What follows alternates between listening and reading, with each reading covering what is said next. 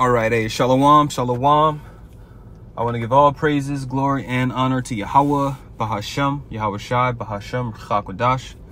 Double honors to the apostles and the elders of Great Millstone who rule well.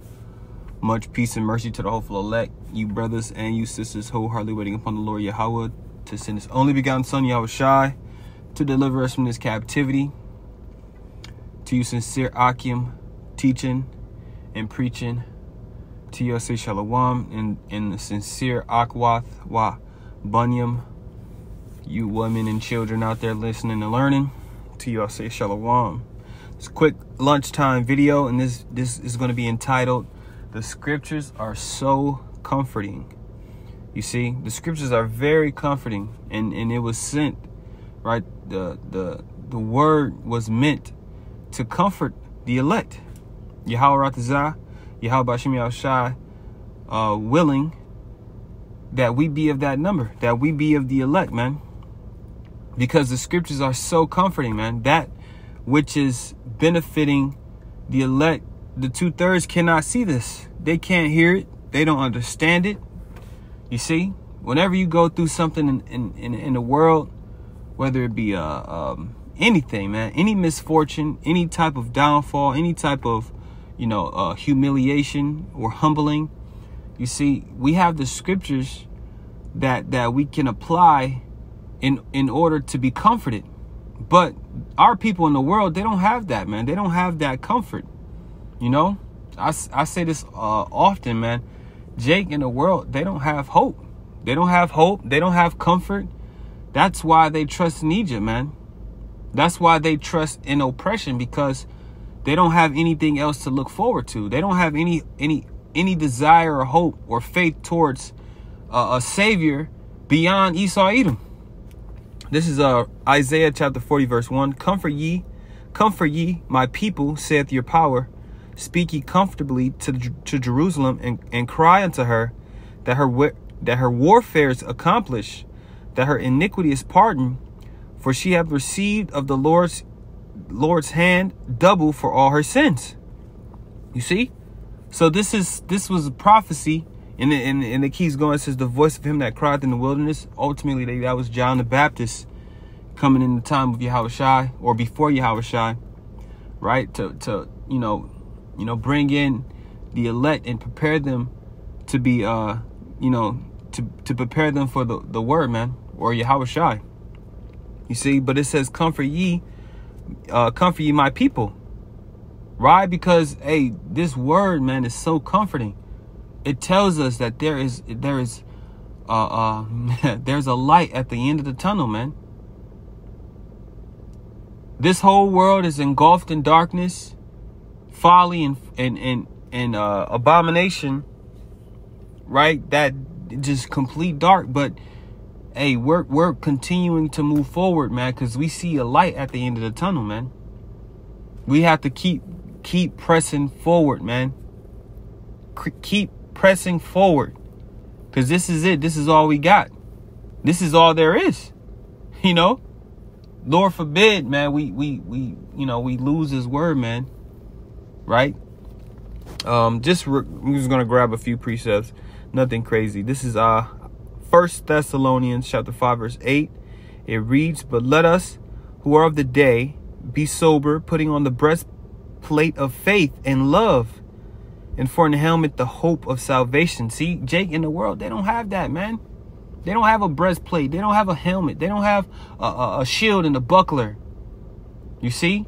Why? Because they have not trusted in the power of Abraham, Isaac, and Jacob, man.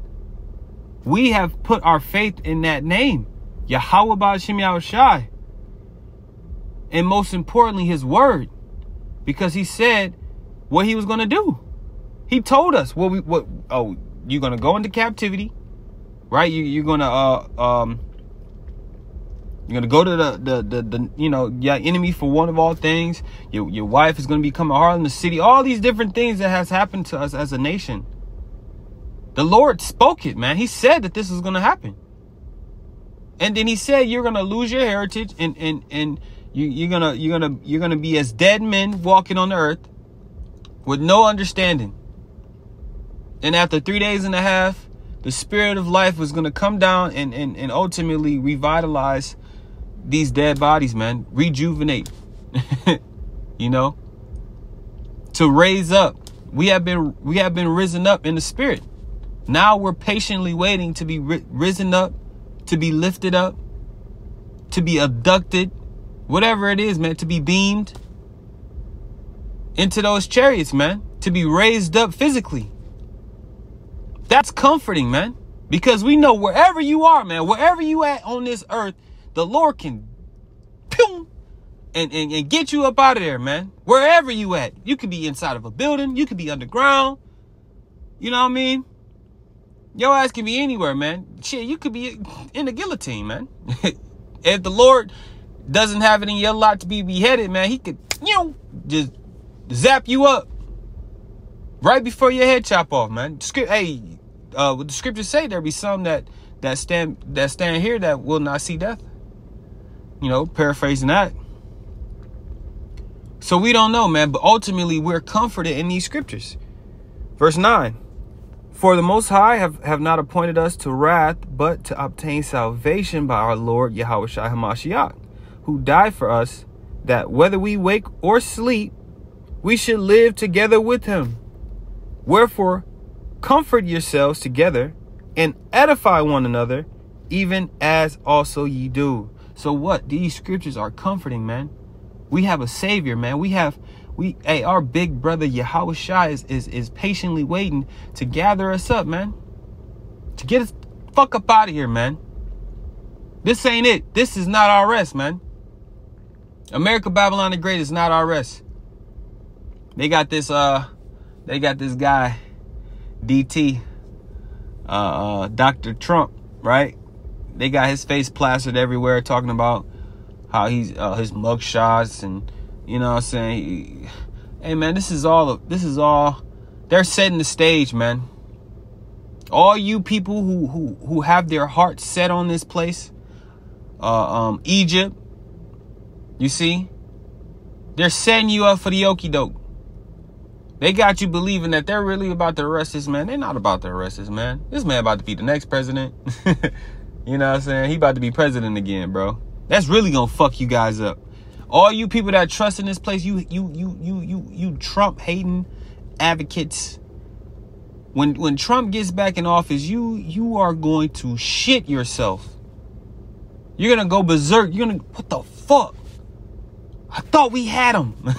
But this is not about him, you know. But that just shows you that these people, they can't see beyond that first wall. You see? That wall of lies and deceit, right? That covering cast. This is John chapter 15, verse 26. But when the Comforter is come, whom I will send unto you from the Father, even the Spirit of truth. And see, the Comforter is the Spirit of truth, man. Truth. In the place where lies prevail, deceit and falsehood, where it prevails, man. You can't make it in this society unless you become a sharp-tongued, lion-ass scammer, man. You know? And you try to make it up, make, you know, you try to make it in this place the right way. And, hey, you know, I ain't no really making it up in the right way. But ultimately, man, this place is through, bro. It says, which proceeded from the Father, he shall testify of me. And ye also shall bear witness, because ye have been with me from the beginning. So ultimately, this word is the Comforter, man.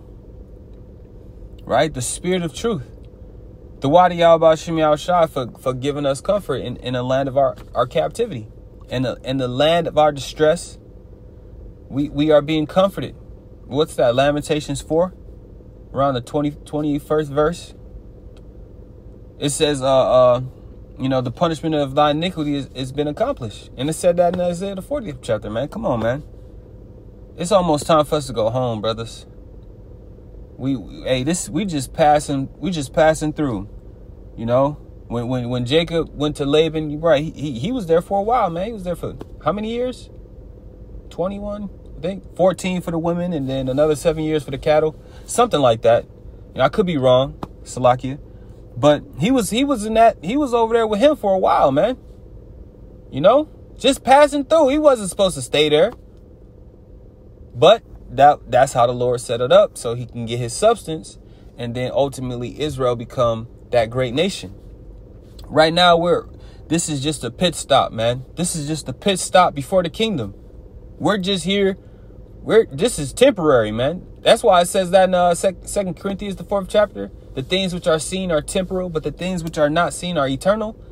The kingdom of heaven is eternal, man. It's everlasting. It's forever. The saints of the Most High shall take the kingdom and possess it forever. Forever, even ever. Ever. Forever, ever. Tell me that's not comforting, man, in the spirit. Psalms chapter 119, verse 49. Remember the word unto thy servant, upon which thou hast caused me to hope. And these words have caused us to hope, man. When you heard so-called Negroes, Latinos, and Native Americans were the Israelites according to the Bible, and that salvation was only for the so-called blacks and Hispanics, the Lord is only dealing with you, right? You can have multiple women. Oh, you heard all of the different things that you love about this word, man. It brought you hope. Like, damn, shit. Let me invest in this, right? You were that parable where it says a man who spotted a field and a treasure within that field, and he sold everything he had to buy that field, man. Right? You're gonna invest into this thing, man. You're going to put time aside to become the best servant unto Yahweh Shem Yahushai. And Lord willing, we continue to grow, man. We continue to become profitable servants. I speak for myself first and foremost. Right? It says, verse 50, this is my comfort in my affliction, for thy word hath quickened me. So this word is what's going to comfort us during our affliction, man. Right? We're going to go through hell. We're going to catch hell, man. Goofy shit, man. Stupid shit. Fuck. Again? You know what I mean? But guess what? Job said it, man. Shall we receive good of the Lord and not receive evil? Right? We're going to have our moments. We're going to have our time. But hey, just pray for the Heavenly Father to give you that spirit of reserve, that spirit of, austerity, and ultimately, the spirit to accept the things that's going on, man, and ultimately patience and endurance to maneuver through it, Lord willing. So just something real quick through the spirit. Hey, man, these scriptures are very comforting, man. Get in it, start reading, grab some precepts. So Lord willing, this was edifying. Shalom.